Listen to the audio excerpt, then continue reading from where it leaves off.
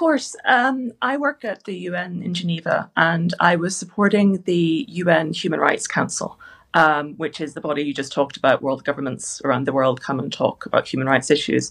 And it's just about the only body at which civil society representatives, human rights activists, have the right to speak. And every session, prior to the session, the Chinese government would ask the UN whether or not certain people were planning to come. And it is completely against the rules to hand over that information to any government. But the UN makes an exception for China and only for China. And it gives them the name. And China uses that information to go to harass these people's families that are still based in China. Sorry. Could you understand this correctly? Because I'm shocked. Yeah. The United Nations is handing over the names of genocided Uyghur dissidents, as in their communities being genocided. The United Nations is handing the names of these people, these activists, and these victims to the government of China that is genociding them.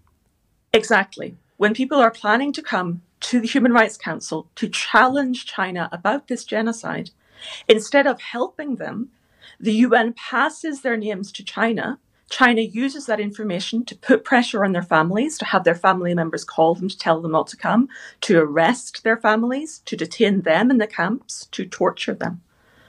And I have been denouncing this since 2013. This has been going on for years. And Emma, forgive me because the listeners may find this slightly incredulous. How do you know this? To clarify, you're an employee still of the UN. I am, yes. I know this because my boss was the person doing it. I'm speechless. I'm furious. You should be furious. Some of the people on this list are UK citizens.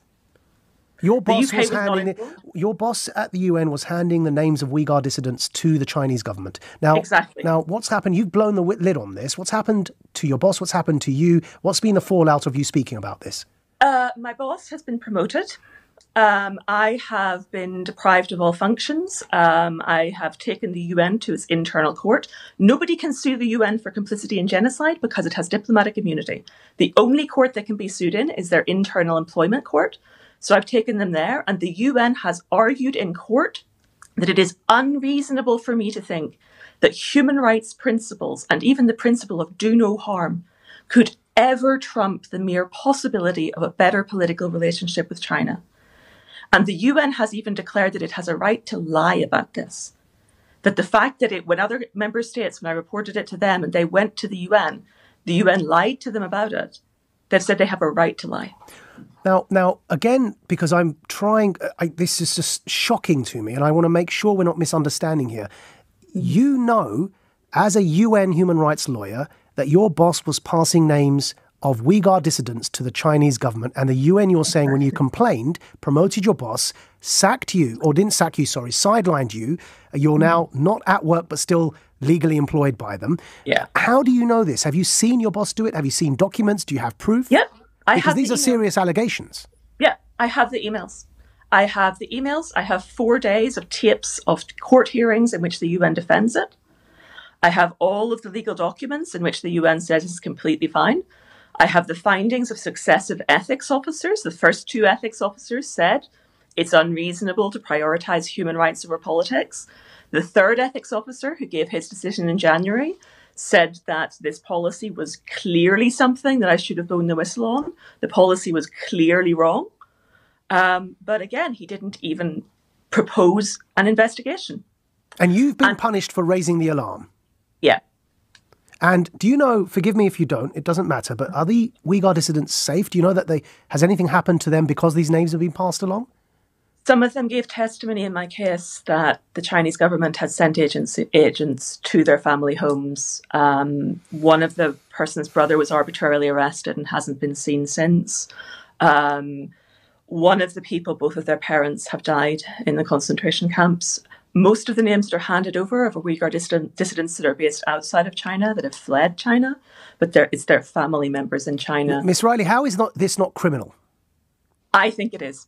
I believe it is criminal. I have written to the Secretary General. I have pointed out that under international human rights law, this is criminal complicity in genocide. There are 3 things in human rights law that are completely prohibited in all circumstances: genocide, slavery, and torture. The Chinese treatment of the Uyghurs covers all 3. And when I met the Secretary General in person in February, he admitted that he knows I'm telling the truth and said resolving my case would be, and I quote, difficult. Sorry, I'm just slightly shaken hearing what you're saying, and I'm trying to compose myself. You've been punished for blowing the lid off this. What happens next? What do you do? Have the media, anyone in the newspapers published these emails? Have you sent them to journalists? What are your next moves on this? I'm going as public as I possibly can. As you know, it's really difficult to attract attention to this issue. And I salute you for the work that you've done in that regard. There have been a few newspaper stories. The UN has tried to kill some others. I know that The Guardian wrote a big investigative piece and it was killed by an editor. I don't know why. But I am desperately trying to draw attention because every time I reported this, whether it was internally higher and higher up the chain of the UN, I expected that people would care. I expected that their reaction would be what your reaction has been. This is shocking. This is the opposite of why the UN exists.